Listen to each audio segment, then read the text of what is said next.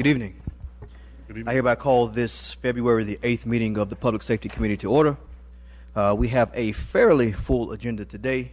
Joining us today is our city manager and his staff, led by Mr. Lee Garrity.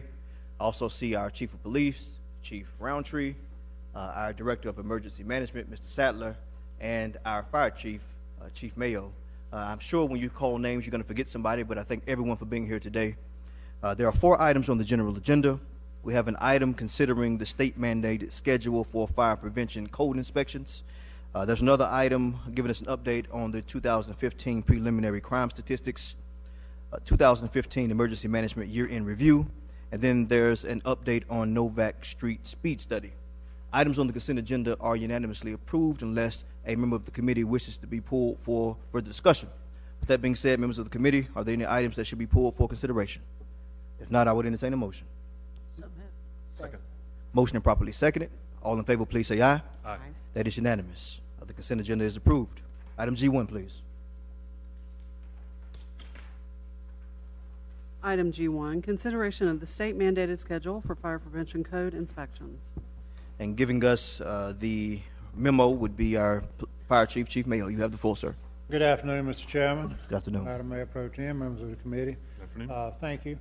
I'd like to put a proposal before you this afternoon with perhaps a favorable recommendation to the full council, and it is that we change the way that we are currently conducting fire safety fire code inspections related to fire safety.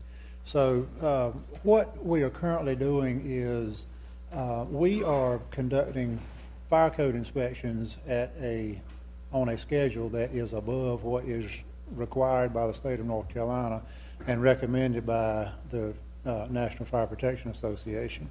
And both of those bodies are very serious about fire protection, and particularly the National Fire Protection Association. They have recommended standards for almost everything the fire service does, and on some of them, I could make a pretty strong argument to you that they are excessive. So, I say all that to say this. When you consider that they can get carried away sometimes on the excess, it's interesting to me that we are going even beyond what a body like that recommends in terms of code enforcement. So we are, as best we can determine, the only city in the state of North Carolina that is doing fire code inspections on a schedule that is above what the state mandate requires.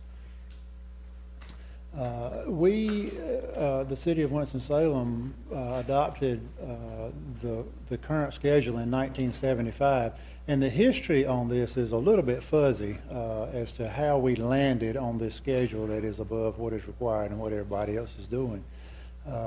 But you can see there how we conduct our inspections. This is what is currently required. We adopted this and reported it to the Office of State Fire Marshal. And so this is what we're sort of bound by code to do.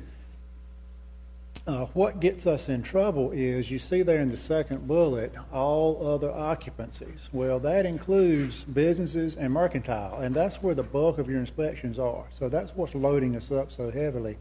And then, you see there in the last bullet that last year for inspections and re-inspections, we're conducting over 16,000 a year. We have a reinspection rate of about 23%. And that means we go into a business, we find violations, and then we have to go back for, to make sure that those violations have been followed up on. So the reason everybody else is, and let me tell you this for so that I don't get my britches hung on my own pitchfork. The city of High Point has they are still doing some operations-based inspections, but they have identified the flaws with that program, and they are on a schedule to move those operations inspections into their Fire Prevention Bureau. But beyond them, we're the only ones that are full speed ahead for a municipality anywhere near our size. The operations-based, the reason other municipalities have abandoned these programs is because they have a history of poor performance. Operations inspectors will not find the same number of code violations that a dedicated fire inspector will find. They are not very high on customer service. What happens is, so we send in-service companies out, like, you know, a fire truck with 3 or 4 individuals on it to conduct a fire inspection, and they are in service for emergency calls. So you have somebody who's trying to run a business. We are interrupting their business to conduct an inspection. We have an emergency call. The crew leaves in the middle of the inspection. Then they have to go back. You know, paperwork is left incomplete. Paperwork is not left at all. We field Chief Owens back here. He's the fire marshal, of course, Assistant Chief Bob Owens. He and I field far more complaints about operations inspectors than we do about Fire Prevention Bureau inspectors, and it's just because of the nature of, a lot of it is because of the nature of the way the operations inspection program has to be conducted. Chief, can I interrupt you here just for some Sure. Councilman a McIntyre. definition of Fire Prevention Bureau versus operations? Because it's not immediately apparent when you read the report what the distinction is between the two. I apologize for the jargon. Yeah. So the operations division are the fire trucks, and so that's about 88% of our personnel are in the operations division. They are the ones who are actually putting the emergency services component of our operation on the streets. The Fire Prevention Bureau works out of Chief Owens' office, and they are dedicated plans reviewers, fire inspectors, and code enforcement, and fire investigators. So they are specialists in the field, and they are doing those investigations, inspections, plans review all the time. They're on an 8 to 5 schedule where everybody in the operations division is on a platoon. They're working a shift rotation. So the, and I think, let me see if my map is coming up next. So the last bullet here is the thing that concerns me most, and I'll show you why.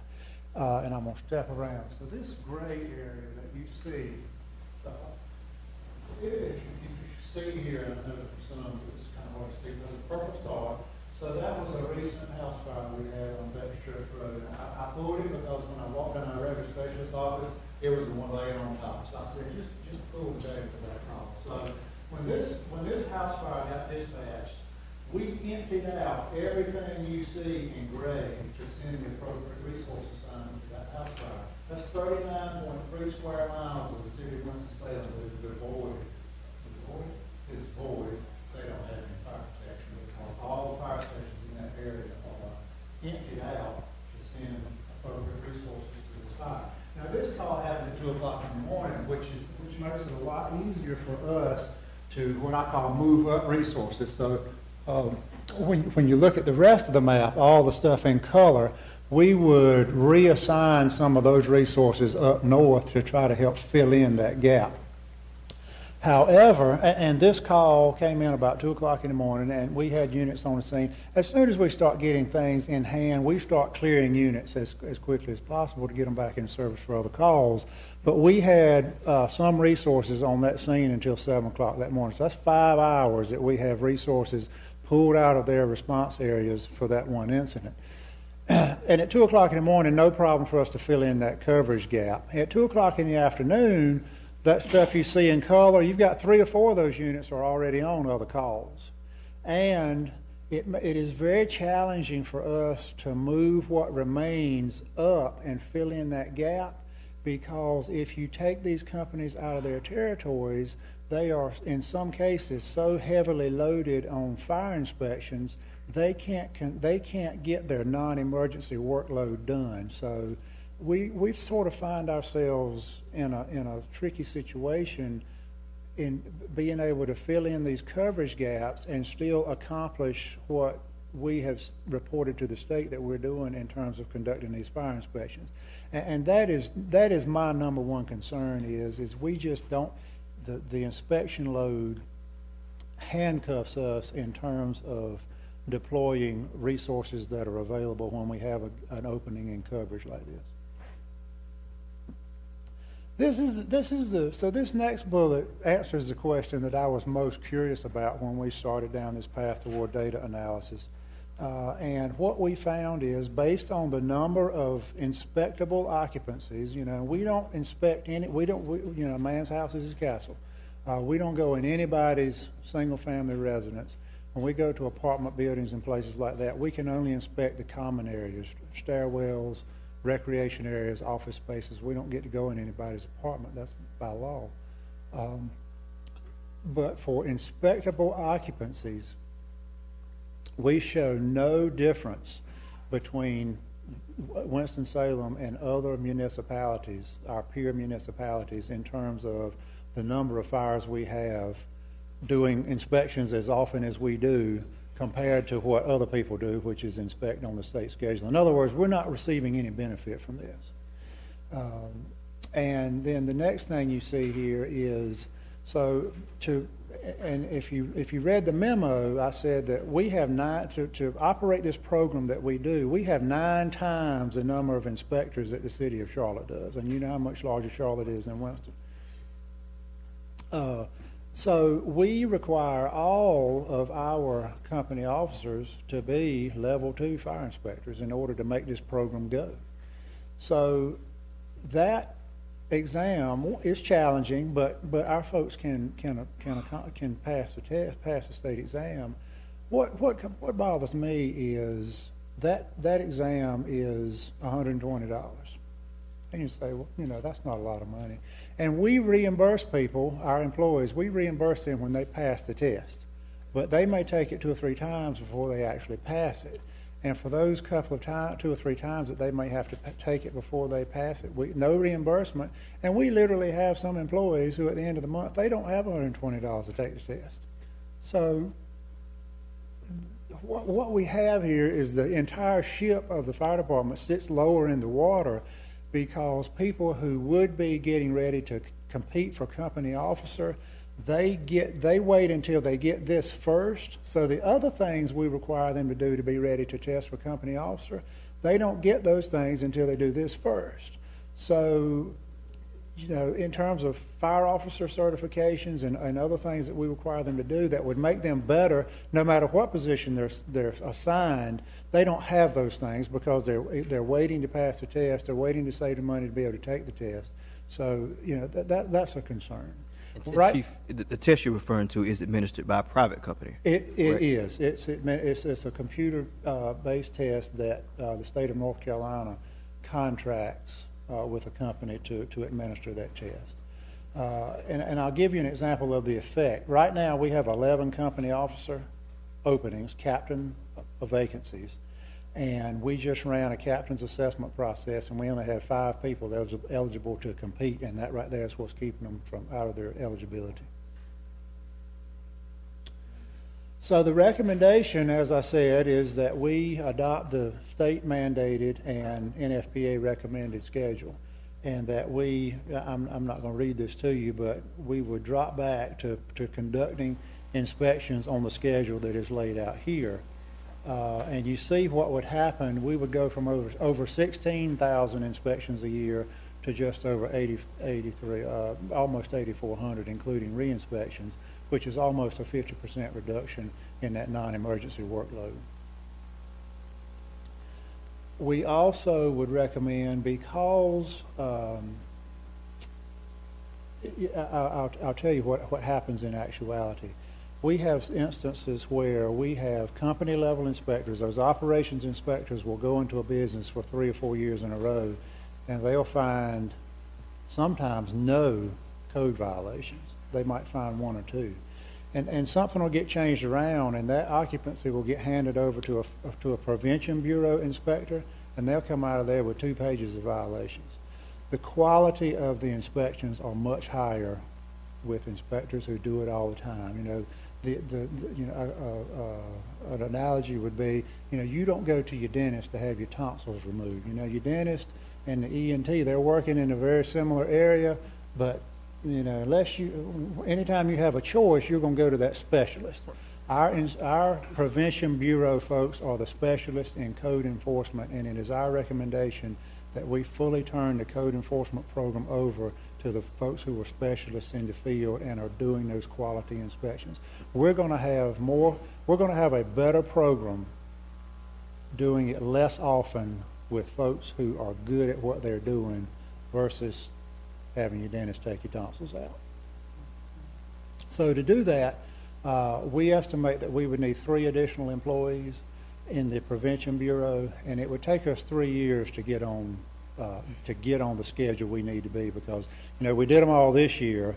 We can't wait 3 years to do them again, because we'd be right back in the same place 3 years from now. So the ones we do this year, we'll have to do a third next year, a third in the second year, and a third in the third year. And then in 2019, we would be fully up to speed with the program, and we would just need to add one of those additional inspectors each year for the next 3 years. And as we did that, the operations division would accordingly shed about a third of their inspection load. And there you see these costs you see here are salaries, uniforms, radios, vehicles, everything. That's an all-inclusive price. That's why you see it go down in year 4. Is there's no equipment calculated in that year 4. In year 4, it will be salaries and benefits only going forward. So again, to recap, we'd have a better inspection program, much better. It'd be more customer friendly. The enforcement program, you would see more consistency in the code enforcement program. We have some folks who, we have some companies who are not accomplishing near the fire, rescue, and EMS training that they should be, because they are just swamped with, from the time they come in the morning and get their equipment checked off, they're doing inspections almost the whole day just to keep up with that load. And then you see the thing that is, again, most important to me is that ability to move units around to fill in these coverage gaps that we create with calls and with multi-company trainings. And then again, the morale boost. And that goes back to the third bullet down. And, we have folks in the operations division who know they are not providing the level of operations services, those emergency services that they should be, because the inspection program prevents them from doing the training that gets them to the level that they know they should be for a fully career fire department. So that's it from me. I'll entertain any questions you have. Chief, I'll start by saying I think we all agree that it is extremely difficult to put a cost on safety, and it's our mandate to do that as this committee and as the city is concerned. I particularly like your plan because it shifts the focus on prevention and more or less away from being reactive to calls for service, especially when you outlined clearly the need for it in this city. So members of the committee, are there any questions for the chief at this particular time? Okay. We'll yield to Mayor Pro Tem Burke. Thank you. I felt that to be very interesting. And also, there's been complaint about the big trucks going out, using all that energy to these businesses, disrupting businesses. And I think if you look at some of the back history, you will see that some of us on this council, or all of us, felt there needed to be a change. And I think that change would be positive. Thank you. Councilmember McIntosh. I know an awful lot of what drives fire policy is insurance ratings. And what I'm gathering from the report and from what you're saying tonight is that there'll be no net effect on our city in terms of the cost of insurance, the cost of our homeowners insurance, because we will be within guidelines from state regulatory agencies. Right. There's a very good chance that there will be a net positive effect on insurance because of what you talked about. One of the places that you can make up a lot of points towards your ISO grade is with training, and that's something we're not doing a very good job of right now because we're overloaded with these inspections. Right. And similar to the discussion that we just went through with the pay raise, I do feel like, is that $220,000 a year, is that a net number? Because I feel like there will be some cost savings achieved through the program. It's not just all going to be expense. We'll spend less money on diesel. We'll spend less money on wear and tear on the engines, et cetera. Yes,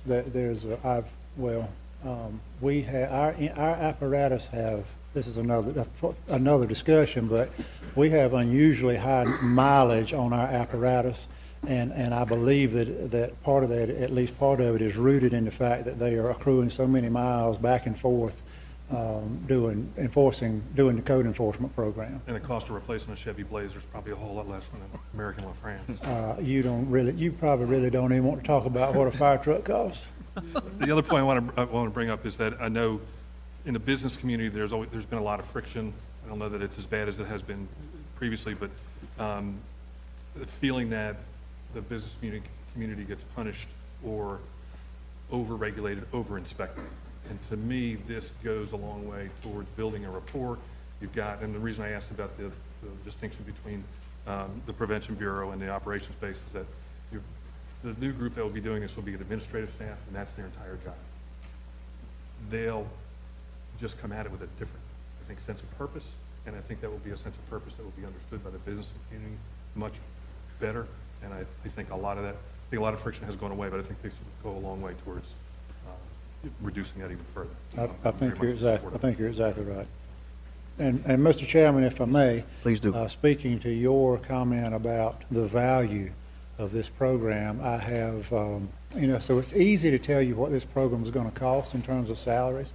I can tell you what it costs to operate a fire truck every year, but I found your comment interesting because I have a colleague in Chapel Hill, and the below the signature of his email it says, fire prevention is the most, I'm paraphrasing, but essentially fire prevention is the most cost-effective way of providing fire suppression, but it is the most difficult to monetize. I think that's a good way to end. Members of the committee, this item appears to be for informational purposes only. Mr. City Manager, it sounds like the general consensus is to move forward with consideration of the positions and the implementation of the plan. I imagine we might see this in the public safety budget in this year's budget process. So if you'll talk a little bit about that, please. Yeah, there are a couple things we'll have to do. One, add the position in the budget, but we also need to change the city code. So you'll probably see some of the information coming back for action sooner than May. Thank you, sir. Anyone else need to be heard on this item? Mr. Chairman, Mayor Pro Tem Burke. I could not let this pass without saying to the chief, go back and research some of the public safety committee. And I coined that phrase long time ago. There's no dollar sign that we put before public safety. And I took it from Councilman Burke. Stolen fair. Yes, it's fair and square. We appreciate your support. Thank you. Thank you, Chief. Thanks. Thank you, Chief.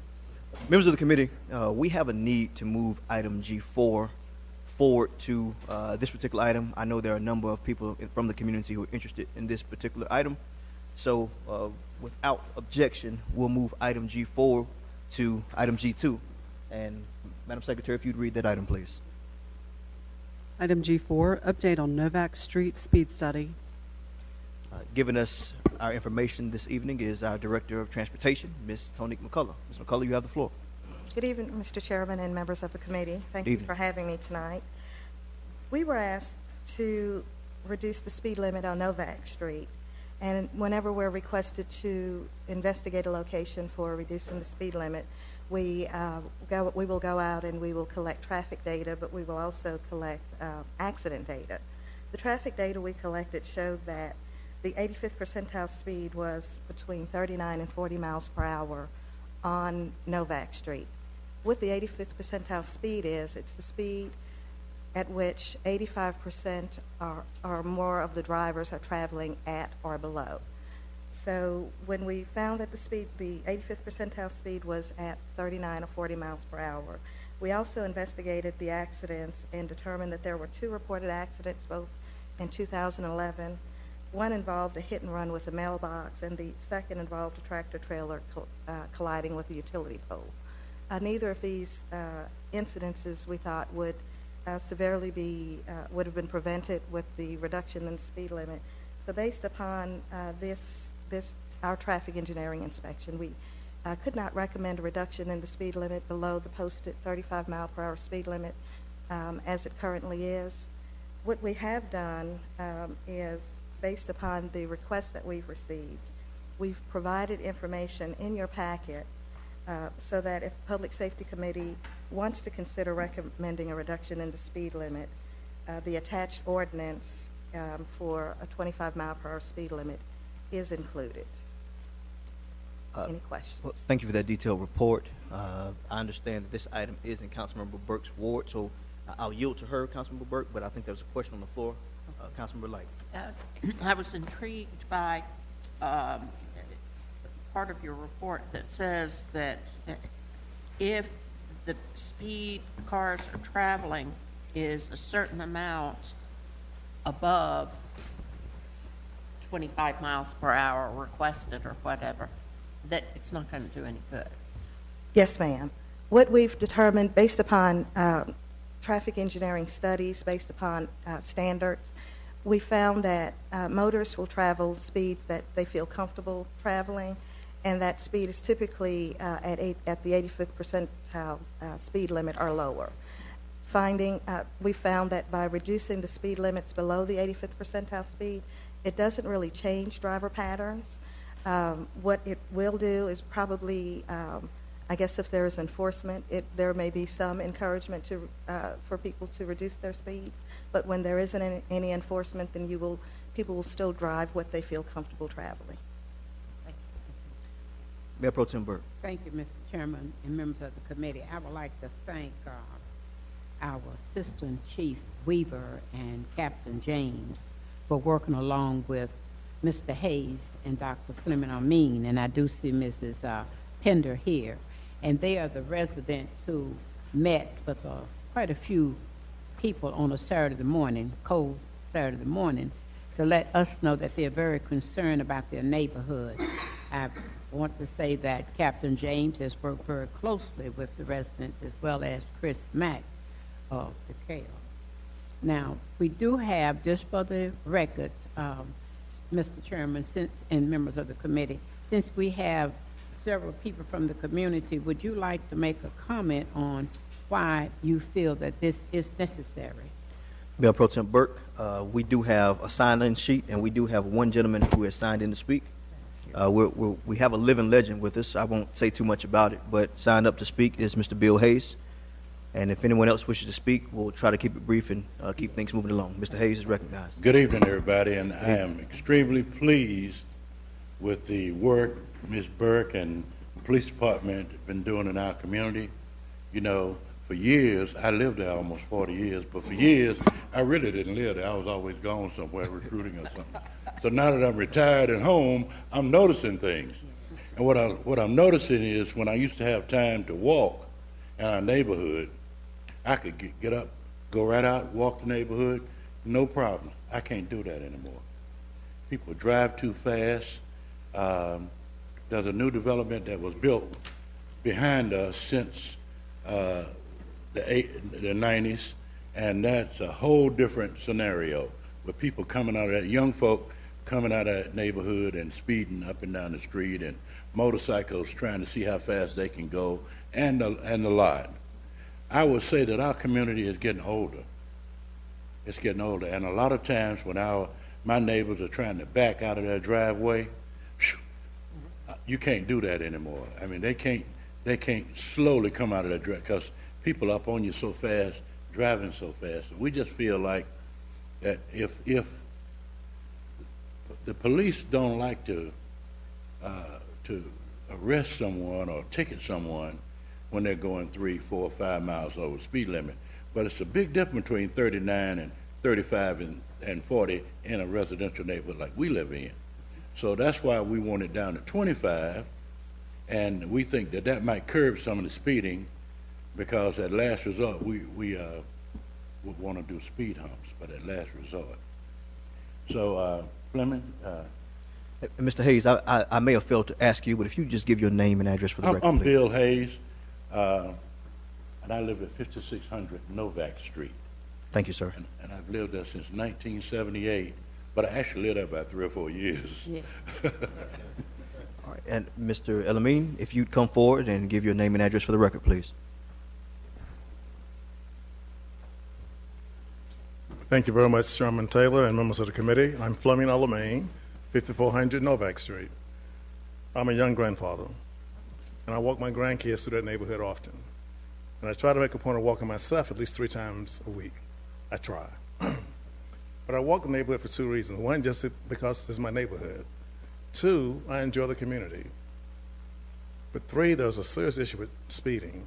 I don't know what the time frame was when they did the study, but when I walk that neighborhood, I don't see 35 and 39 miles per hour speeders.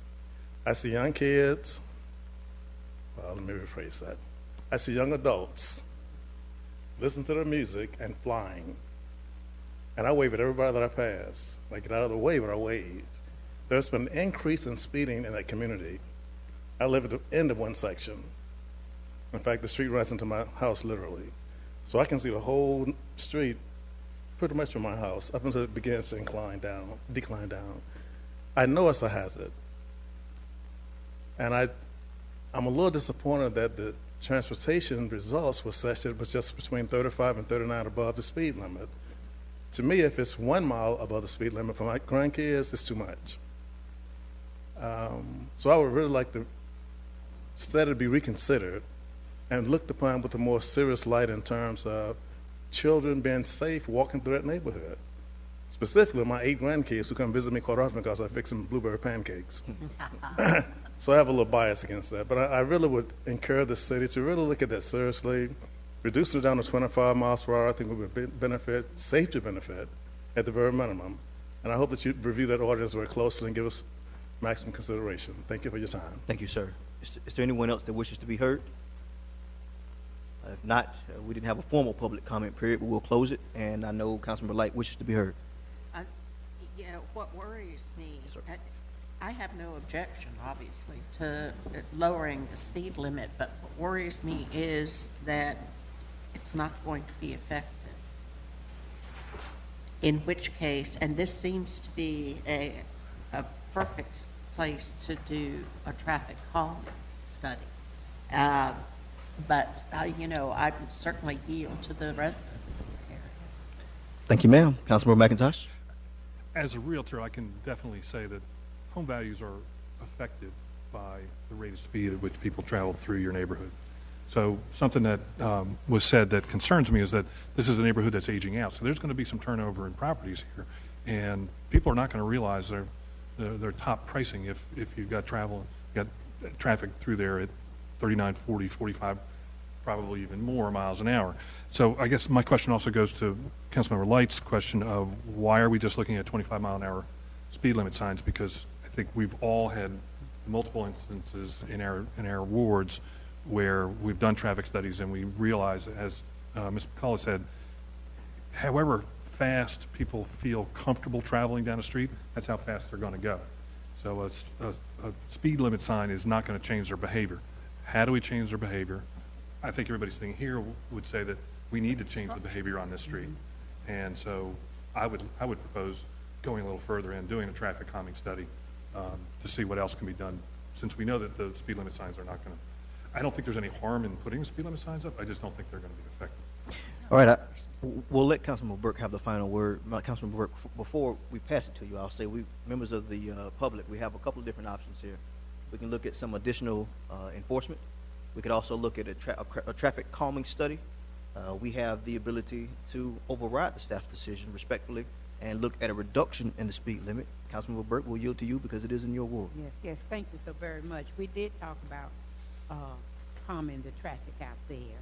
And I said to the city manager earlier in reviewing this, and I do appreciate Assistant Chief Weaver bringing that recommendation shortly after we had the meeting. I want the residents to know that to get something done as citizens, we look at it carefully, and we as sensitive council people, we know how important this is. I'm going to make a recommendation that we reduce the speed to 25 and continue with a traffic calming and coming in of the traffic. And also, I'd like to make that motion if I can get a second. I've made that motion. All right. Okay, the motion has been made to reduce the speed limit to 25 and properly second. Discussion. Councilman Burke. Yes, and also the calming of the traffic will be continued with that. And I did say to the residents that Saturday morning, I said, now when the police come out, I want you to keep this in mind. They're going to give you a ticket too. And they said that's all right because they want their neighborhood to be safe. And I know that we have worked on this and we are serious about your concern. So that's Is there any other discussion at this time? All right, members of the committee, there's a motion on the floor. All in favor, please say aye. aye. Opposed, likewise. That is unanimous, 4-0 in favor of reducing the speed limit to 25 miles per hour. Thank you. Item G2, please. The original G2. Item G2, 2015 preliminary crime statistics.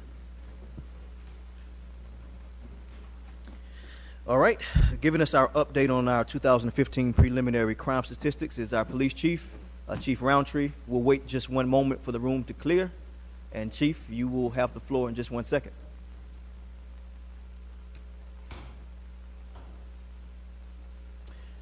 All right, Chief. Thank you, sir. You have the floor. Good evening. Let me Good evening. get set up for a second. Take your time.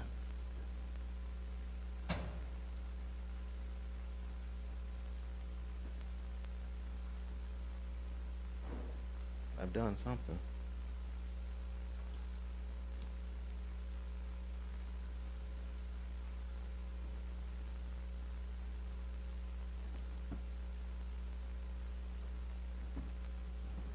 Yeah, I'll just switch laptops. Try something.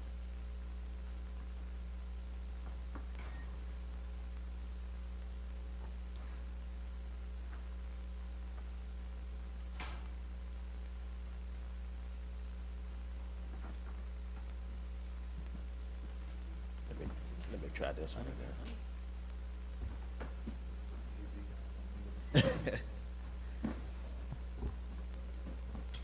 It appears we're having some technical difficulties. Chief, unfortunately, we love technology, but I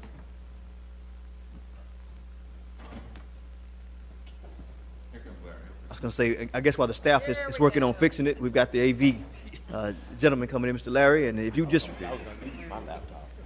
Chief, if you want to just give us a brief overview with maybe a hard copy so we can kind of move forward in the interest of time.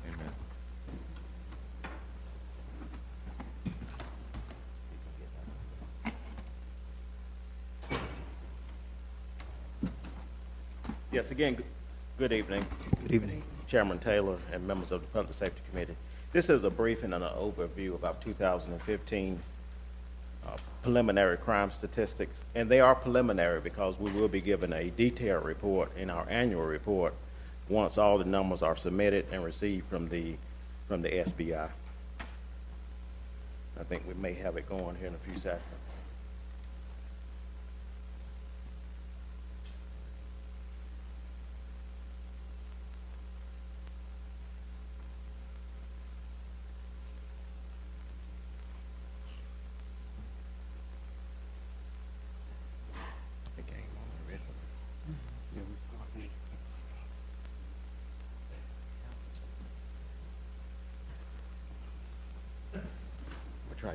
Try yours again.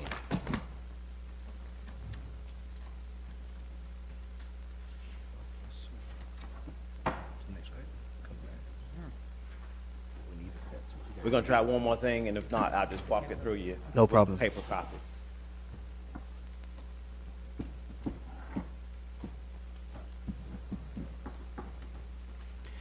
Mr. Manager, do we have some of that fancy elevator music in the interim? Hey, wait.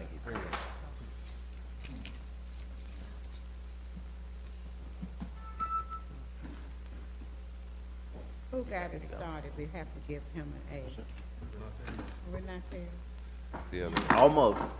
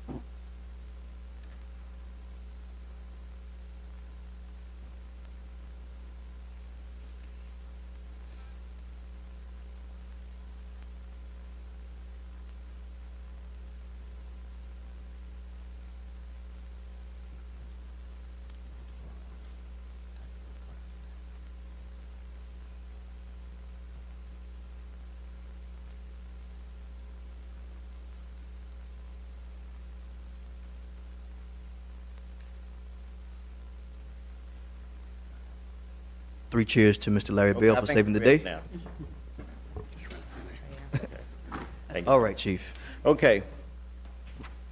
Again, these are the preliminary crime stats for 2015. Of course, crime statistics are divided into 2 categories from the FBI Uniform Crime Reporting. It divides Part 1 crime, which includes violent crimes and property crimes, and also Part 2 crimes. But the Part 1 crimes are the crimes that the FBI uses to measure the scope and level of crimes that are occurring throughout the United States. This report will show you that we have seen a slight increase in our crime in 2015 compared to 2014, and in some areas in 2013.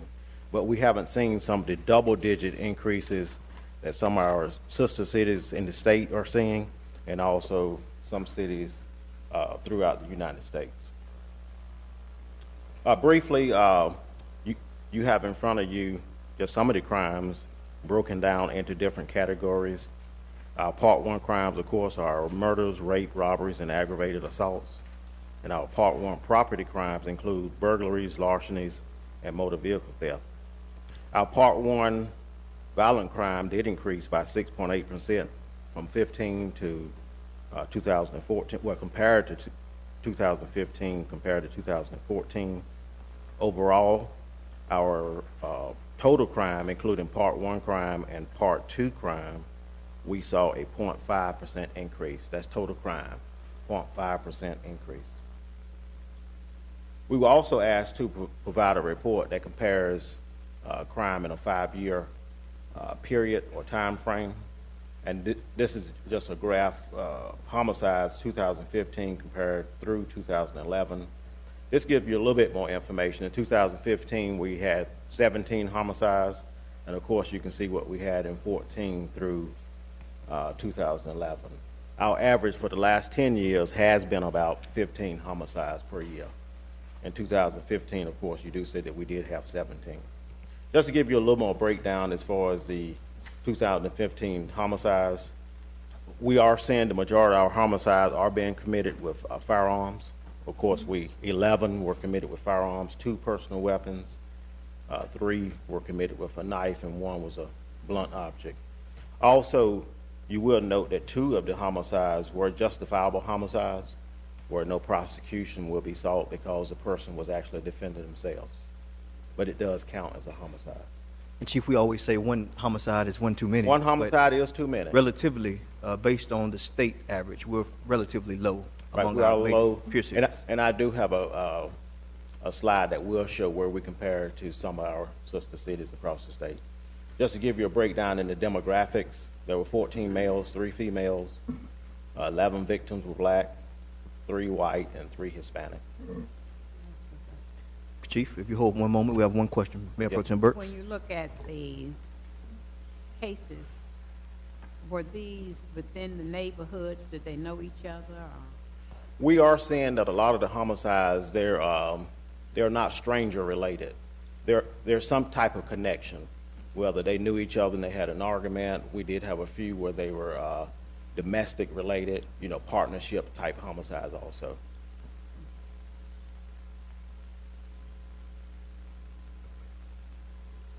Just a little information on the offenders, so you have a better idea of some of the individuals committing the homicides. 9 offenders were black, 3 white, and 3 Hispanic.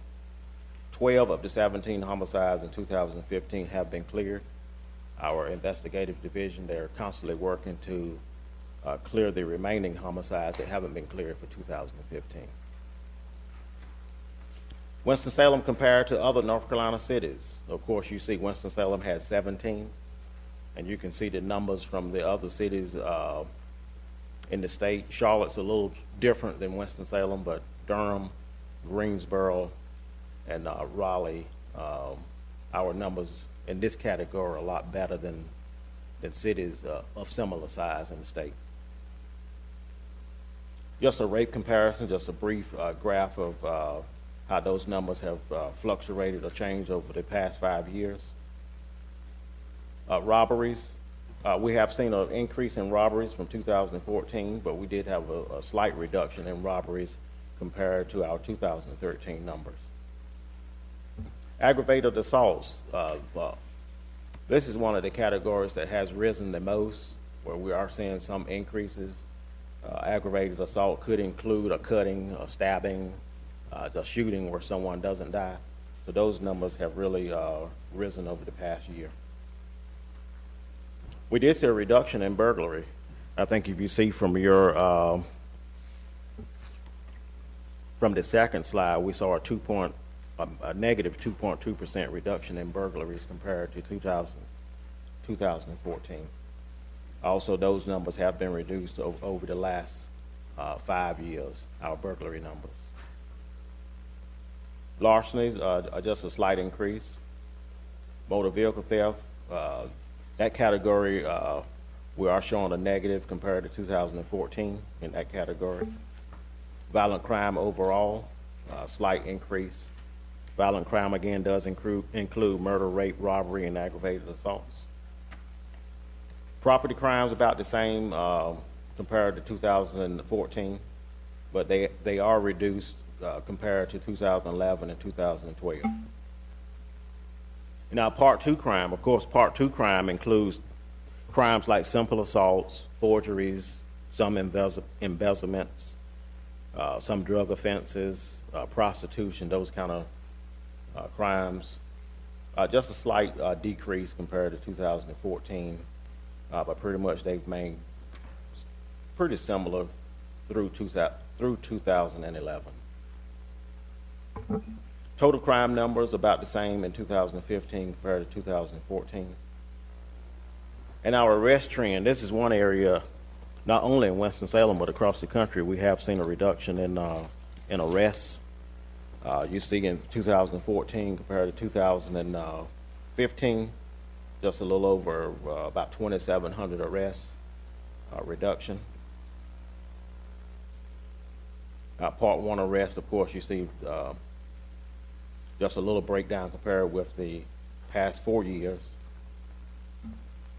And then the Part 2 arrests have seen a reduction in those also. I know that was quick, but do you have any questions on what I have presented? Yeah, Chief, to what can we attribute the reduction in arrests to? Several things. I don't have any scientific information, but of course, just doing some research and going to different conferences, speaking with different police chiefs across the state and across the country, we think that the Ferguson effect, so to speak, or the YouTube effect, is causing officers not to engage, not to want their work to be scrutinized, not to want to appear on TV. And then some of the other things that you see across the country where there's complaints about racial profiling, controversial stop and frisk, the decriminalization of some offenses in some cities have caused arrests to go down. Police indictments, those kind of things all contribute to police not making as many arrests. Not primarily all of this is what I'm saying in Winston-Salem, but just from what some of the national research is saying. And I think we've got a couple of more questions. Just one additional in for me. In 2011, back to motor vehicle thefts, they were relatively low based on what we're seeing now. There hasn't been a huge increase in motor vehicle theft, but I would think that the more technology that a vehicle possesses, the more difficult it would be to steal the vehicles. But it seems that they're starting to be more as opposed to less.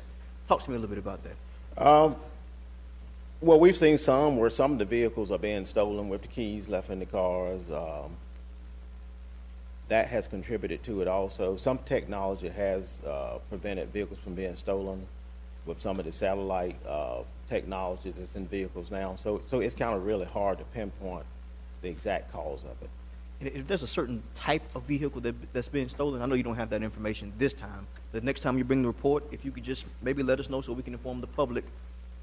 We don't want to create a sense of panic, but sometimes people like to know if they're more likely to be victimized based on certain characteristics. Councilman Belay. Yeah, don't buy a Mercedes or something. Tell them that. I wouldn't say that. Chief, when we do get the final report, and I understand this is preliminary, could we get your statisticians to include standard deviations on these numbers on the averages? Yes. Okay, thank you. Any other questions at this time? Councilman McIntosh. I remember for a long time an Oldsmobile Cutlass was the most stolen Okay, great. car out there. It looks like our numbers in comparison to Durham and Greensboro are really they're most closely our peers in terms of population, and we're way below those. Yes, for North Carolina cities, yes. What do you attribute the Raleigh numbers to? I mean, have you spoken with their chief, and do you have any sense of why they're 3 times the size of us and have a similar number of homicides? I haven't spoken with her personally, but normally Raleigh leads us. I think they had a good year for 2015. Okay. And finally, do you have cause for concern with the decrease in the number of arrests? I do. I know we've seen in some cities across the country where they had decrease in arrests, crime really skyrocketed. You know, that was evident in Baltimore after the incident with Freddie Gray. You know, arrests stopped, but they had 40 homicides in a month. So I don't think it's a widespread problem here, but I think it is some concerns with So we hope it's not a with that. precursor. Right. Things we're going to see down the road. Has there been a corresponding drop in the activity level in our court system? I know that some of my constituents have been aggravated by the fact that people that get popped for burglaries end up right back out on the street because the court system can't process them, or seemingly they get let out, relatively easily. So are we making up any ground there? Well, we get frustrated too. You know, we arrest a I know you person do. one day, Yeah. and they're right back out, causing a lot of the problems that we experience in the city. But you know, that's part of the process and some of the things that have to occur here to make sure that everything's run smoothly. So you haven't seen any increase in sentencing based on the fact that the courts have probably more time to work with, and a little more jail space? Not necessarily. All right. I was afraid of that. Thank you. And also, Councilman McIntosh, it appears that burglaries are down and Part 2 total crimes are down. Yeah, that's surprising. So maybe I'm an optimist, but I'd like to think that the reduction in arrests means that people are committing less crimes in the city of Winston-Salem. We'll wait for your final report to tell us otherwise, Chief. All right. Mayor Pro Tem Burke. Yes, I was going to say to the chief, looking at this report, how do you feel? We're not going to compare with other cities. Do you think it's because you're giving it such leadership that this police are trained well? I would hate to think, with the many things that we have done in this city and how we have been open, wanting to spend the tax dollars because we see that as an important department. We know we can always improve, but I have thought with the training, with the police who work with you, with their own passion for the job, the sensitivity, that we don't have to, we compare. But is it anything that you can see that you've been doing with your chiefs and captains and your workforce? Well, I don't like to take a lot of credit, but I can say that we do have a lot of dedicated men and women that work in the Winston-Salem Police Department. We have great leadership. We have great training. So I think all of that has contributed to some of the successes that we've seen across the city. Yes, because, Mr. Chairman, when we look at cities that are having some of these problems across the country, some of the things that they're talking about introducing, we have We've done. I have said to the mayor, actually, we could be an example. We have also sent information to the United States Attorney General to let him know the kinds of things he's telling other cities and bringing folks together, because maybe some police don't want to do their jobs. But I don't think we have put any type of pressure on our police not to do their job. As long as they're doing their jobs, we have equipment, we have certain technology that we can use to help them to do the job. And I've said that our city can be an example. When you look at some of the other cities, we're not even going to look as sharp. And some of the things they do in Durham. But maybe I like to think that we are training and we're getting people who are interested in doing the job. Yes. Leadership. And finally, Mayor Pro Tem Burke, I would also add that I believe that we have some of the brightest and best officers in the United States of America. This committee and this city has also focused on our efforts to support reentry, to ensure that we're reducing recidivism. We've also put in place a crime lab where, we're getting cases through the court system more quickly, and we're dealing justice out to those who deserve it on both sides of the fence. We've also moved to the district police office concept. That concept has not yet been implemented, but people know it's coming, and I think all of it combined says that we're concerned about safety in this community, and we're taking steps with the manager's leadership and with the chief's leadership toward making sure that we're making this city more livable and more safe. So thank you for bringing that up. Councilman Sorry, but one last item. I know it's not, your group is not able to make a change on this, but it would be really nice to have the cameras installed downtown. I mean, I know that's a state issue, like so many things we deal with, but, after the incident we just had, I think that's an extra push to get that instituted. I know it won't necessarily stop crime, but it can help us in the prosecution thereof. So. Yes, we've been working real hard. If it was up to me, we'd have had them up I know. probably a year ago. But Exactly. what I'm looking at doing now is at least starting in our 3 parks downtown. And, we still may be able to catch some of the area, the primary area that we would like to focus on along 4th Street also. I mean, that's another tool to go back to the conversation about how Winston-Salem has led the way. What a lot of other people are talking about instituting, we've already done. So thank you for being a leader on that. Thank you. Mayor Pro Tem, you got the final word. All right, but I failed to mention our game committee. We're one of the cities who initiated it, and we were commended by the state as being forward. And so when we're doing things, I think it's so important for the public to know, for us to tell the story. Thank you. Yes, ma'am. Thank you, Chief. All right. All right. Chief. Our final item this evening is item G3. Madam Secretary, if you read the item, please. Item G3, 2015 Emergency Management Year-End Review. All right. And giving us our 2015 year-end review from the emergency management perspective is our director, Mr. Mel Sattler. Mr. Sattler, as soon as the chief gets you up and running, you have the floor, sir. I can get his running. I couldn't get mine running. You learn fast.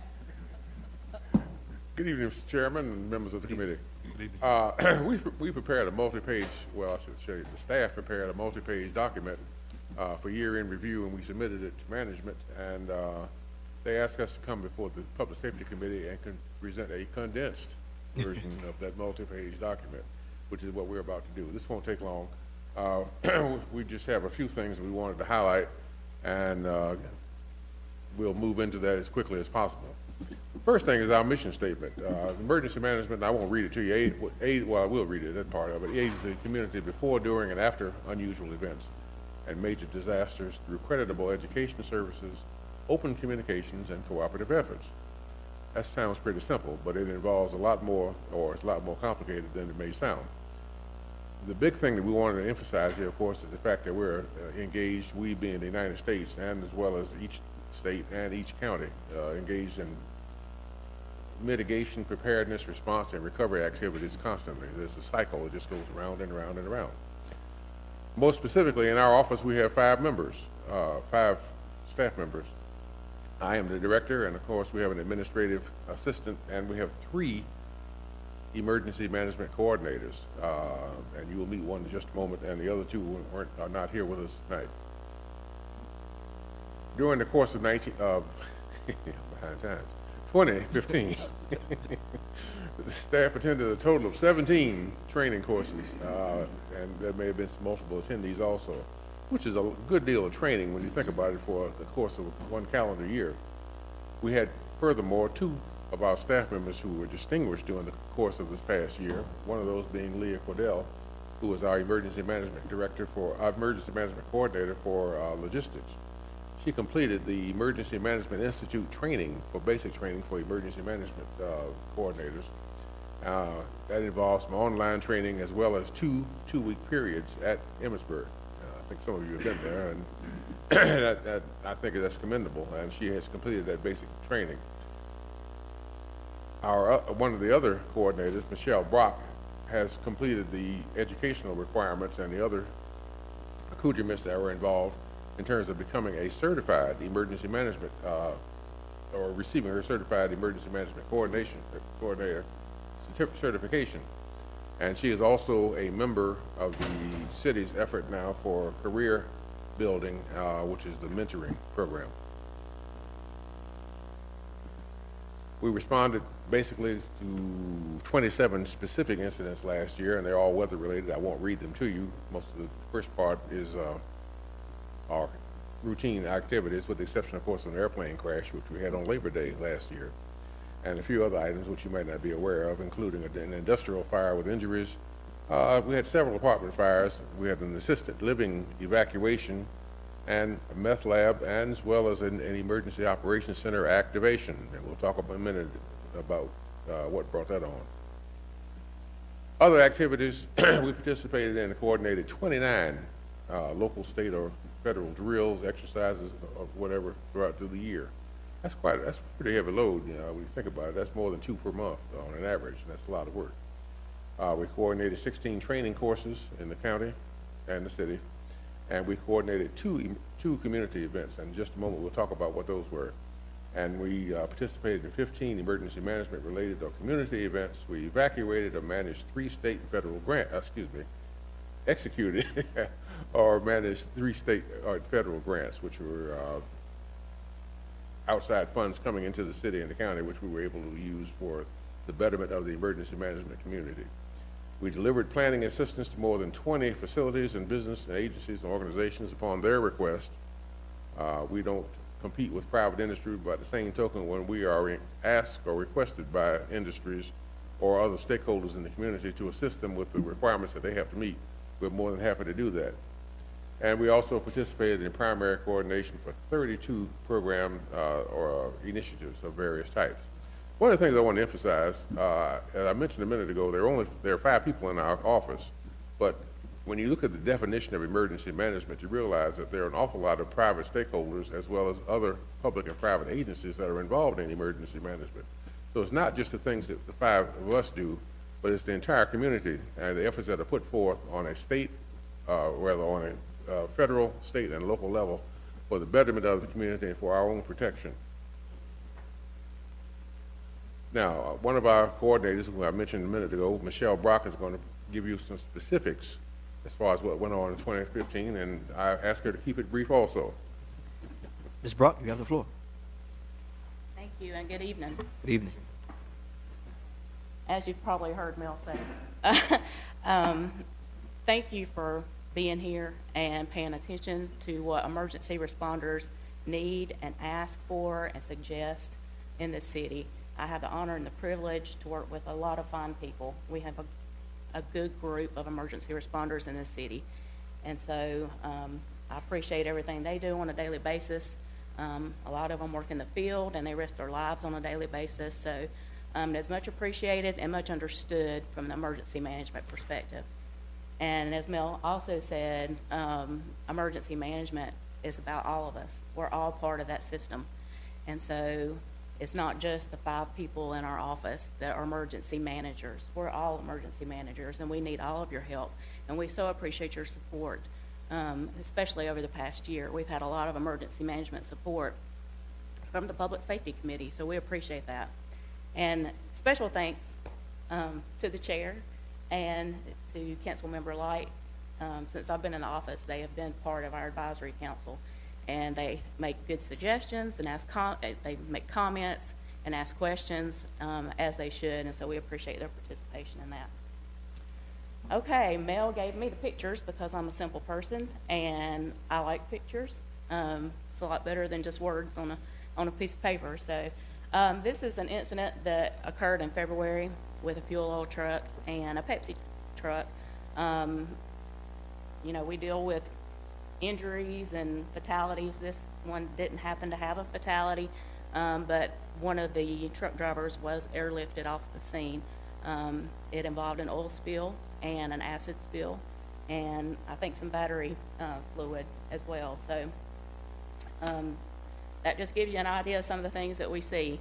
In June, it was extremely hot. Our Winston-Salem hazmat team had to respond out to this. It was actually in an unincorporated area of Forsyth County. It was a hexamine spill, which was a new chemical to all of us. You know, we get surprises from time to time, and this chemical was not in our emergency response guidebook that the firefighters and the police officers and the EMS folks use when they come in contact with hazardous materials. It turned out that hexamine is supposedly non-toxic, and so the truck was not placarded. So it didn't tell emergency responders that it was a dangerous chemical or could be a dangerous chemical. We did have emergency responders that had to be treated at the hospital. And to give you an idea of some of the things that we deal with, not only the emergency itself, but dealing with social media. There was social media repercussions from this. Raleigh was calling us on the scene and asking us, who are these 2 emergency responders that have been injured and been transported by ambulance. So things go across the state very, very quickly because of social media. So those are some of the things that we have to think about as well. Hexamine, this chemical breaks down into formaldehyde and ammonia. So it was actually dangerous for the environment. And it's labeled as non-toxic. It was because the chemical itself, before it reaches air and has been exposed to a lot of air and to the soil, then it's hexamine, and it's a certain compound. When it is exposed to that, it breaks down into those 2 different, the ammonia and the formaldehyde, which is very dangerous, or can be very dangerous. And because this was out in the county, the resident that was the closest was on well water. We also had a farm downstream, so we had to think about agricultural repercussions.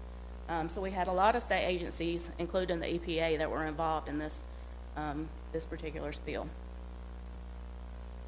And our hazmat team was wiped out. It was June, and it's the kind of weather where you walk outside and sweat rolls down your back. So they were whipped from that incident, and we had to call in a regional hazmat team to supplement. Oh, our EOC activation. So our Emergency Operations Center was activated for the first time in years for Memorial Monday. And that was one of those things where we open it up so that we can support our emergency responders to make sure if anything happens or comes of that event, then we have the resources there at our fingertips that we can put in place if we have to. Social media was also monitored. We do that when we have EOC activations because the public knows things, they say things, they see things, and they post it. And we want to know what the public's saying for things like that. So that was a very good test. So we're very happy nothing happened, but it was also a very good test for our EOC staff. Our office also conducts exercises. We did a co-location exercise in July in Walkertown. It's at Walkertown High School, and co-location means we were simulating the sheltering of people with animals, because when people evacuate, they take their animals, and you have to be able to accommodate those, just like you have to be able to accommodate functional needs for people as well. So that was a very good test of our sheltering system. We are also putting together an incident management team, a county-wide team. A lot of those folks that are on that team are from the City of Winston responders, and so it's kind of like if you've ever heard of an overhead team. Those folks that come together, it's a very compact, almost an EOC, but they can go out to the sites where some really bad damage has occurred and make sure that incident is being handled. So you have your logistics, your planning, your operations, and those kinds of folks in there. So we're providing that kind of training countywide. As Mel mentioned, we had the plane crash on Labor Day. There were 3 fatalities with that. It's very unfortunate. First plane crash that I've been involved with the office. And so it was a sobering event, and we had to coordinate. It was a federal investigation, so we had to make sure that there was security and that kind of thing there. Dr. Ben Carson, presidential hopeful, did visit in September. We do things like this, so for planned events, then we put together incident action plans and pull the responders together and say, if so and so happens, we want to make sure that we've got our bases covered. So we did some planning with that, and I know Winston-Salem Police Department was involved in that as well, along with several other response agencies. We focus a lot and have this past year on crisis communications.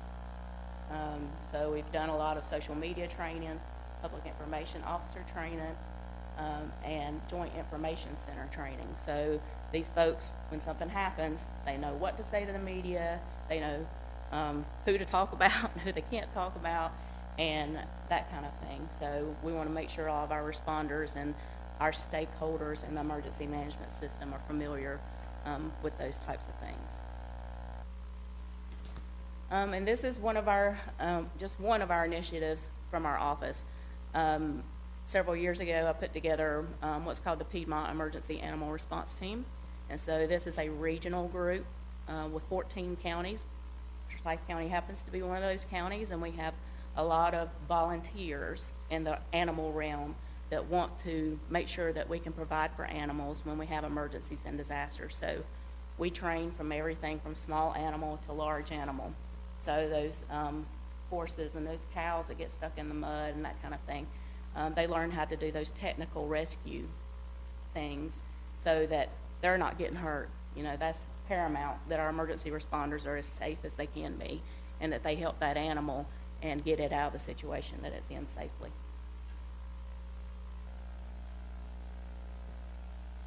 Active assailant video. This was put together at the end of last year, involved multiple agencies from across the county. And you know this is an up-and-coming thing. These terrible things are happening across the country and around the world. And we want to make sure that our emergency responders are as prepared as possible and trained as best as they can be. So our office helped to coordinate a video, and I don't know if you've seen it. If you haven't, you might want to ask about it, because that would be a good thing for you to take a look at.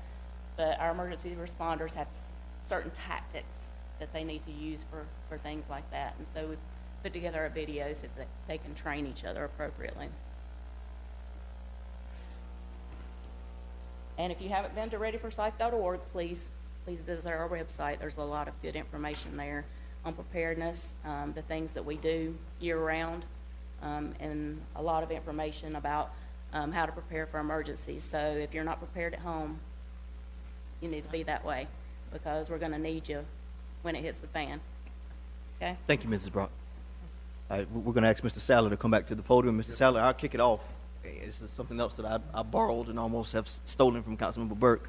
Of course, to those who might be watching, the Emergency Management Department is a joint venture between the city and the county designed to respond to unusual events and emergency management disasters. Mr. Saller, question number one, are we prepared? We believe so. Events change frequently and constantly, and situations and circumstances are evolving frequently.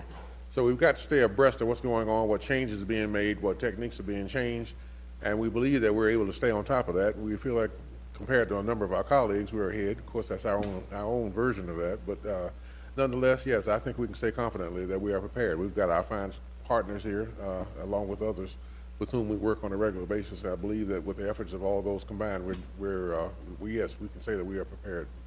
Councilman Blight. I was actually just going to ask about this video. Is that on Ready for Sight? No, that's not for public viewing. Okay. We can arrange for you to see it, but it's not really designed for public viewing, because there's some techniques and some other information that's not available to the public. And Councilman Blight, I've just got word that we can get that video sent. So if Chief, if you'll have it sent to everyone, and Mr. Saller, Mr. Manager. Yes, sir. Any other questions at this time? No comments. I'm just going to say thank you for that report. Thank you, Mr. Saller. Thank you for your time. All right. Is there anything else that needs to be said or discussed for the good of the order? One other thing. Councilman Burke is recognized. I asked the city manager to just briefly tell us about I-74. I also brought this picture here that's in my office downstairs showing the future of I-74. See? And it has some of our elected officials there. We have Larry Wamble, Dalton Ruffin, he was on the DOT, Vivian Burke, Robert Northerton, and we have Lambert, but I'm trying to see, is this Burke? Who is it? Who is it? Look like, and this man, I think, is mayor from one, who is it? Let's see, the little fella. Larry Larry Williams. Williams, mayor. Mayor Rule Hall? Yes. Yeah. That's And a we- young Larry Williams.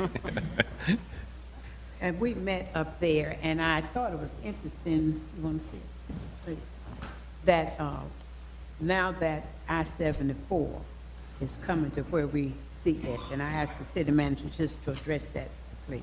Absolutely, Councilman Burke. As you pointed out, the city has been working for many, many years through a lot of twists and turns to get I-74 funded, what we call the Northern Beltway. It was this year finally approved in Raleigh to fund the eastern leg, the complete eastern leg of the Northern Beltway. The many groups have worked together. The city has been a leader working with the business community, the county, the Chamber of Commerce to get that funded. If you recall, back in 2014, this council passed a resolution urging the state to fund the Northern Beltway. A study was undertaken a couple years back by the Chamber and others, estimating the annual impact of just the eastern leg of the Northern Beltway, and it has an estimated impact just for Forsyth County, because it'll impact other counties as well, but just for our county of $135 million. Some of that will be within the city of Winston-Salem, some will be in the county, but that's a large impact. The permanent cumulative economic boost is over $2.5 billion. And the estimate for the whole region that constructing that road will create up to 33,000 new jobs. So it's a major impact, and thanks to the work of this council, and as Councilman Burke pointed out, it's been going on for a long time, it's going to finally come to fruition. Yes, I thought that was interesting, Mr. Chairman. Great news, and I know it'll be very beneficial to our southern, eastern, and southeastern portions of the city, which often and more importantly benefits the city at large. So we're very happy that you brought that up, and we're very excited about this leg of I-74. Is there any further business that's necessary to discuss for the good of the order? Seeing none, I hereby consider this meeting of the Public Safety Committee to be adjourned.